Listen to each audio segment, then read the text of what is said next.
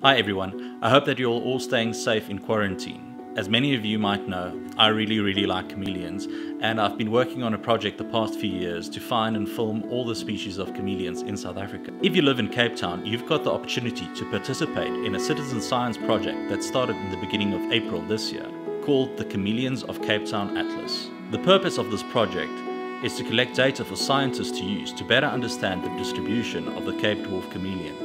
This chameleon is currently classified as vulnerable, and the biggest threat to it is population fragmentation and habitat loss. You can participate in this survey by taking photos of the chameleons that you find in your garden and then uploading them to the iNaturalist website or the app. I posted a link to the website in the description below. This is also the best time of year to be looking for chameleons. You can find them in your garden in a nice hot and sunny day, and you can look for them at night with the use of a flashlight. It's also the same time of year that they're delivering their young, so be on the lookout for the tiny baby chameleons. Please be responsible. This is something you can do during lockdown without leaving your property.